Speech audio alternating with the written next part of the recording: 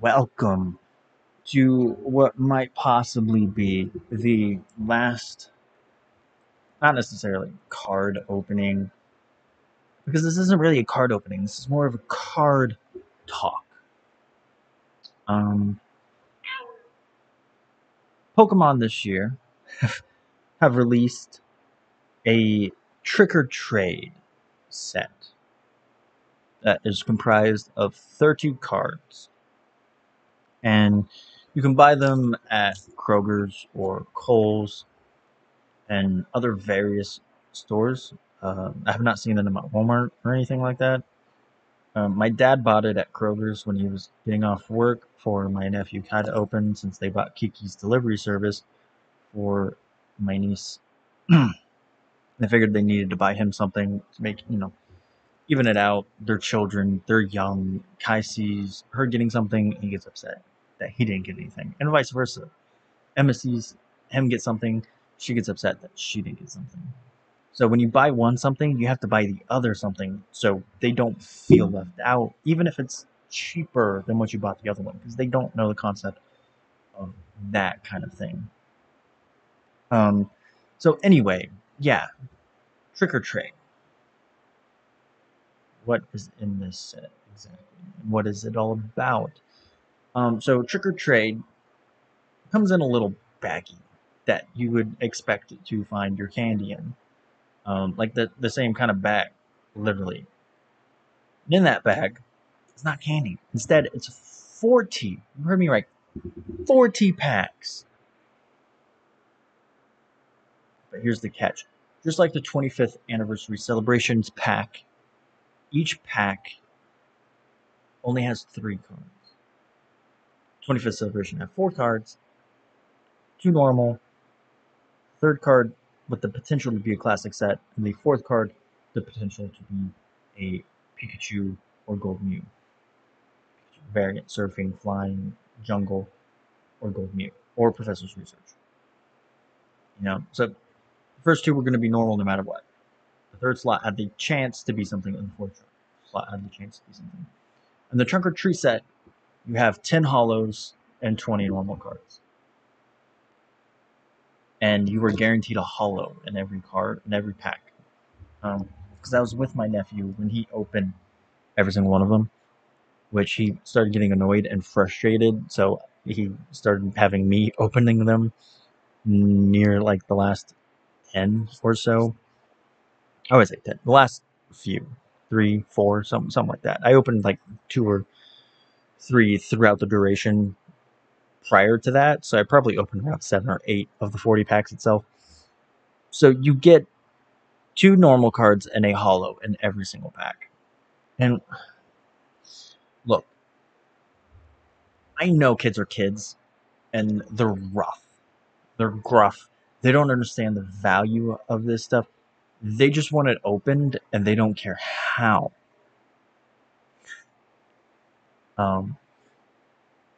Case in point, the way my nephew was opening these packs, just shredding them, flinging it around, throwing it, like literally crushing the cards to get the pack open. And when I told him, I was like, "What are you doing?" He's like, "It's just the plastic," and I'm like, "Kai, the cards are in the pack. The cards are within the plastic. You destroy the plastic, you destroy the cards." And the way he was doing it. Yeah, I did explain to him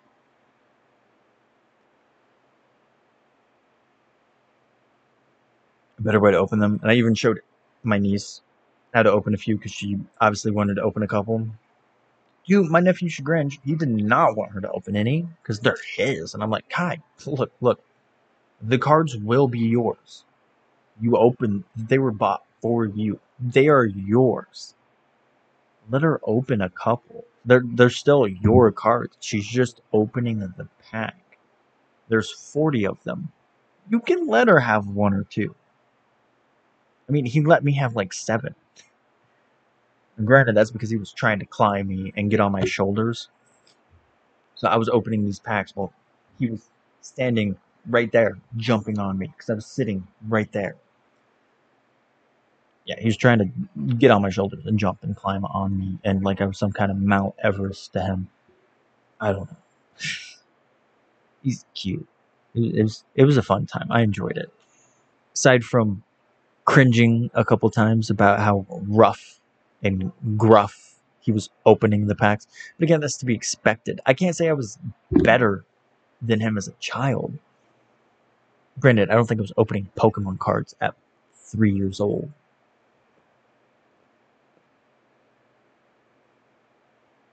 Okay, Mama. I don't think I was, but whatever. Um, because I probably wasn't. I mean, I really didn't get into collecting cards until I was 7.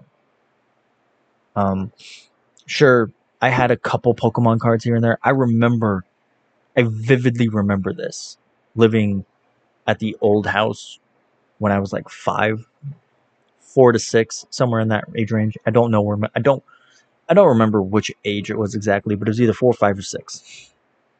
Because this is when I was still big into Pokemon, like the anime of it. Obviously, my parents bought me a couple card packs here and there. Nothing too crazy, nothing too elaborate. Like the Blue Eyes Ultimate Dragon thing they bought me for Christmas one year. That was elaborate. No, with Pokemon back when I was 4, 5, whatever, it was here's a pack here or there, And I don't know why I did this. I really don't, but I vividly remember doing this. Back at my old house that we lived at when I was, a toddler to young kid, we had carpet. The house was carpeted except for the kitchen, I believe, and the bedrooms weren't carpeted. But the mid living room, the dining room, and the hallway to the bathroom and the 2 bedrooms were all carpeted. And I vividly remember, uh, taking the Pokemon cards and like basically plotting them throughout the entire floor straight in a line, and then just standing back and looking at them. Because I had a lot, for that age. Obviously, I had like 400. I probably had like close to 100, 150 Pokemon cards at that time. And I didn't care if they were duplicates or whatever. I just lined them up in a line, making like this giant square in the living room of each card just laying right next to each other.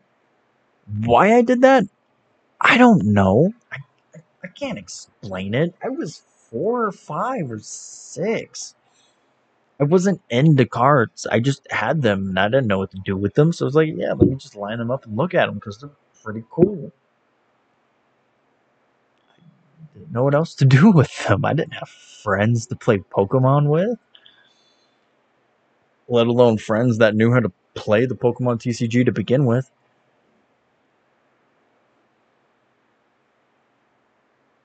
So fast forward to 7.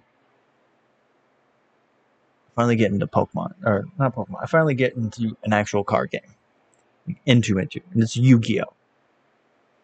You know, good old Yu-Gi-Oh here. Yeah, I still have this card beside me. And surely enough, little old brain dead me, I wasn't good at handling cards. I was a little more mature and a little more responsible with them. But to say I treated them with godlike tier care is a stretch from the imagination because I did not. I wasn't rough and gruff with them, like crumpling them up like my nephew is with some of his cards. But I still, you know, tried to take care of them. Like I didn't care if we had a little bend here or there on the corner. I didn't care if it got a little bent.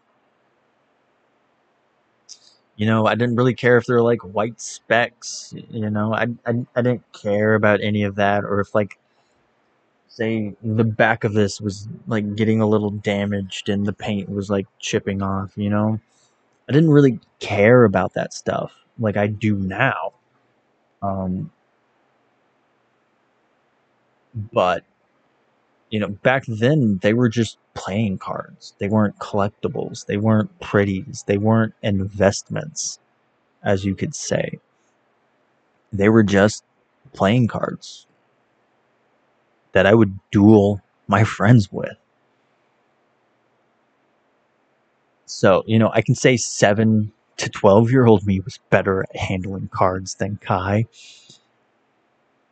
But he's 3. And that's me, like, in my main childhood years. So who's to say he doesn't pick up a few things from me on how to take better care of cards as he grows older, and if he gets some more into collecting cards. Who knows? Who knows? The world is his oyster. Maybe he drops cards altogether. I don't know. Maybe he gets into Magic because that's what his father's into. The possibilities are quite frankly endless. But that's just enough of that story about me cringing over how he was opening some of these card packs, and me realizing that I was really no better at his age. But hindsight's 2020, and current me is cringing at him. So trick or treat. This is what the pack looks like. This was honestly the best looking pack I could find that I dug out of the trash, because I initially wasn't planning on doing this video, and then I realized, I could probably squeeze a good short video out of it. Yeah, trick or treat. It's a cute idea that 40 cards, 40 packs in the package with 3 cards each is a good idea. I mean, depending, like, if you're at a point in your life where your average trick-or-treater and you have 40 packs to give out, then that means you have options. You can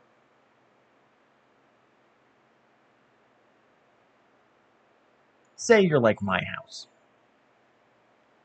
We live right next to the cemetery. You would think, living next to the cemetery, Halloween, people would be drawn to this street. No, it's a barren wasteland. Nobody comes down the street but family. And when I say family, I mean family. If your grandparents, your aunt, your uncle, your mom, your dad, your family lives on this street, you're about the only people who come down here.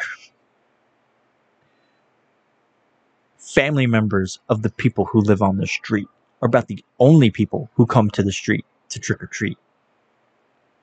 We get maybe 2 trick-or-treaters at this house, if we're lucky, every year.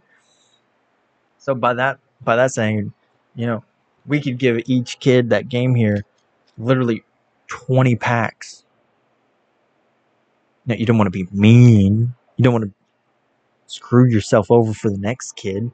So, realistically, you would limit yourself. We don't give very many. 5 per kid.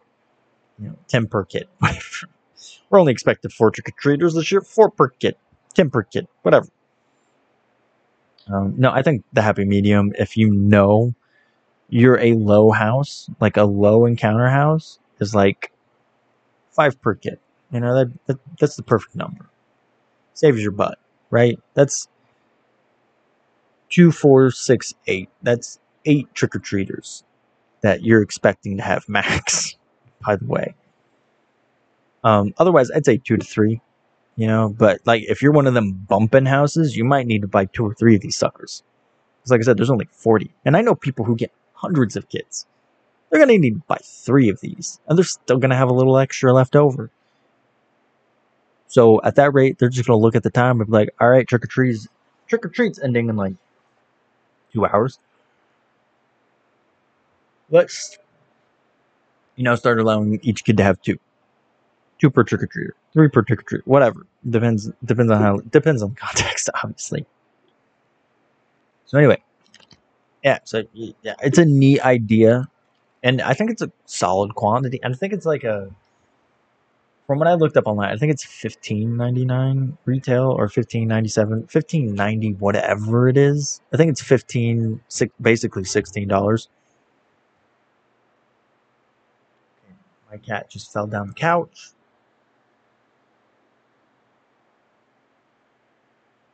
That is interesting.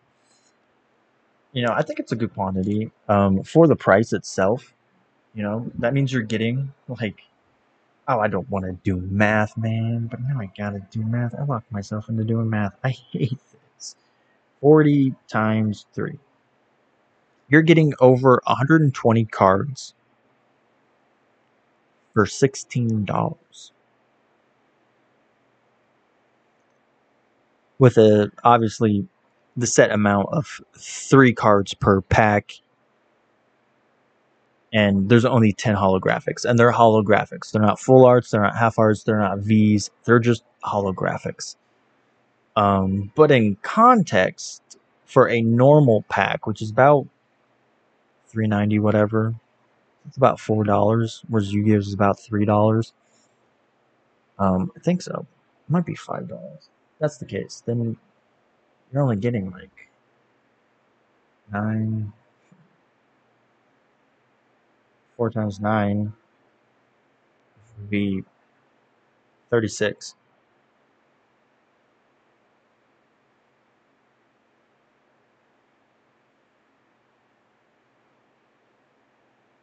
Yeah. 36 or 45. But obviously, with those chances, the odds of getting a better pull and a better card are a little higher. Now that we've gone over that, we've gone over the trick or treater part of it. What's in it? Like I said, there's 10 holographics in this set, and there are 20 commons. By the way, they do not have their own ID. As you can see here, it tells you that this comes from a set, and it tells you 105 of 189. So this does not have its own set. It just tells you, hey, this is, from Chilling Reign, 55 of 198. And obviously, as you can tell, Gengar is the poster child, and then you see the Pikachu holding the little pumpkin Pikachu head, which is on the cards, by the way, which is a neat little trick, that they did with the 25th anniversary stuff as well. But it's a pumpkin head Pikachu. Honestly, I think this is really cute, and I hope Pokemon continues to do this with the Pikachu, where they like put a little Pikachu head in the corner of the picture somewhere, and they stylize it for whatever holiday season, whatever they're doing. Because I think this is just freaking cute. So, in this set, you have, get the boring ones out of the way, Spinarak,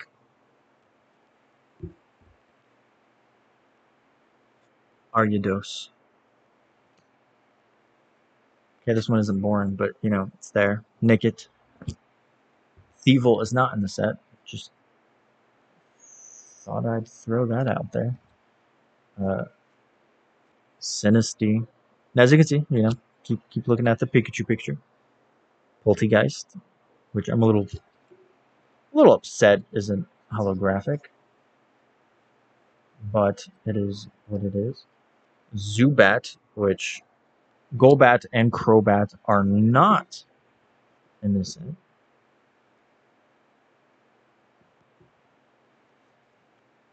Murkrow, Honchkrow is not in the set. Okay. Cubone, Marowak is not in this set. And Pikachu. So those are all the base normal cards in this set that do not have a holo attached to it. Now, for holos, we probably have, a card that is very apropos for the set, which is Pumpkaboo, which evolves into our first holographic we are showing off here. And again, it's just a normal holographic. Gorgeist. I love the holographics in this set with the shiny pumpkin and everything.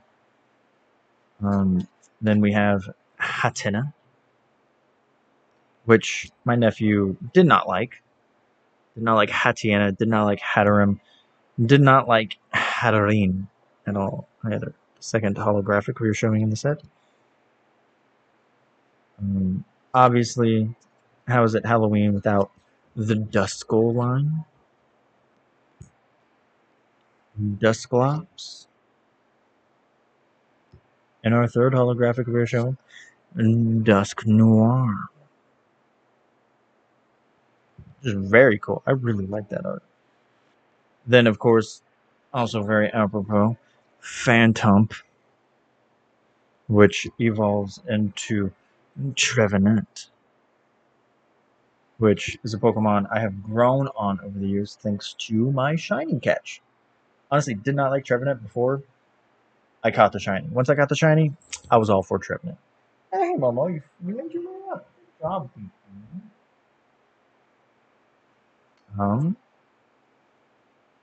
And then we have the Litwick line. Of course, Lampent. And the very beautiful Chandelure. I love this card. I love the way it looks. I love everything about it. And of course, Misdreavus, one of my favorite ghost types. Pure ghost types. And his evolution in holographic Musimagus. I don't think there's a holo in this set I don't like. Like the look of it, the picture of it. And now for the holographics, that it's the reverse. Like I showed you the basics at the very beginning that have no holo attached to it. They're just basic. They're just there. Like Cubone. There's Cubone, but there's no Marowak. You know, you get the picture.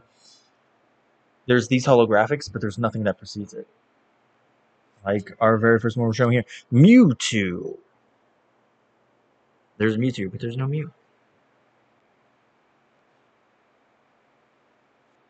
Mimikyu.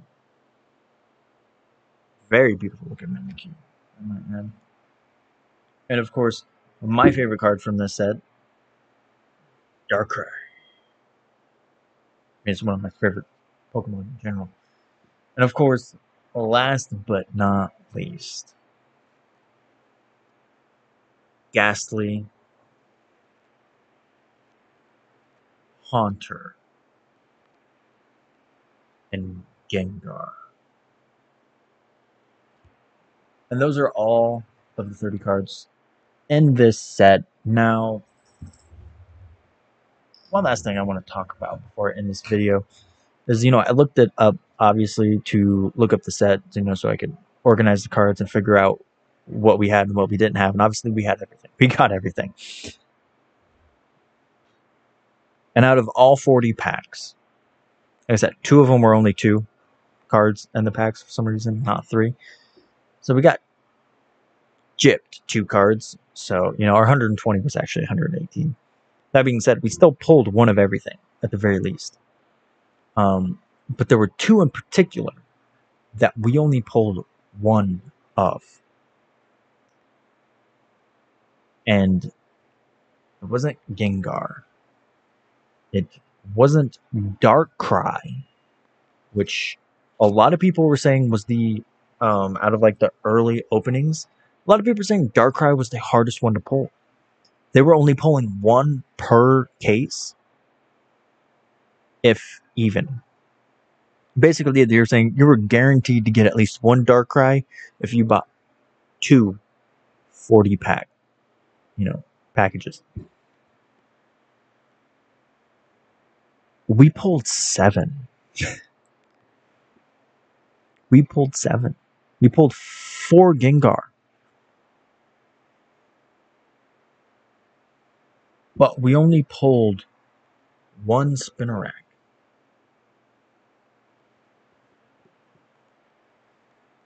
And then on the holo side of things, there was 1 card we only pulled 1 of. Mimikyu. We only pulled one Mimikyu. Which I get, odds are different for everyone. I found that funny that they said Darkrai was the hardest to pull, and we pulled 7. I find that very intriguing. Very interesting. Overall, I think this idea is very cute. And I very much like it. And if I had my own place this year for Halloween and was doing my own trick-or-treaters, I would easily go out of my way and buy. I would literally drive my sorry butt 40 minutes away to Kroger's just to buy one. Or 2. Because, I'd want some. I'd want them to send. Obviously, my nephew pulled one of everything except for those 2. Mimikyu and Spinarak. Those were the only ones he did not pull a duplicate of. But I think for the art of, preserving these cards, I'm going to sleeve these for now and hide them from him so he doesn't destroy them. And then when he's older, I can give them back to him and they'd be a cute, nostalgic gift. So that's how I look at that, and saving and preserving the 2 one-offs. Like, I don't feel bad taking the duplicates because he pulled more than well enough to not miss them. But then I feel bad about the Mimikyu and the Spinarak because he only pulled 1, obviously, and I'm taking them to complete the set to, sleeve and preserve. And like I said, in the future, I'll probably give them to him, in some cute, nostalgic way that'll tug at his heartstrings when he's older, maybe in his early teens and 20s, when I'm... Oh, God, I don't want to think about that. When I'm 50? What? 20? When he's 20, that'll be 16 years. I won't be 50, I'll be 40. No, wait, I'll be 42. I'm not good at math. Yeah, 16. Yeah, I'll be 42. I'll be in my early 40s. I don't want to think about that. I'm 26. I don't want to think about that. I'm single. All right. I'm 26. I at least need to find a girl before I think about being 42. Jesus Christ. If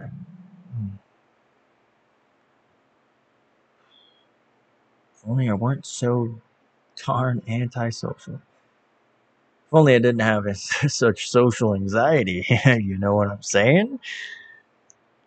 But that is trick or trade. Let me know what you think of the edit. Do you think it's cute? Do you think it's a good idea? Are you participating in trunk or treat, or did you participate in trunk or trade? Giving them out to kids in your neighborhood, or are you just gonna keep them for yourself, like my dad did with my nephew? So yeah, with that's it. Happy Halloween,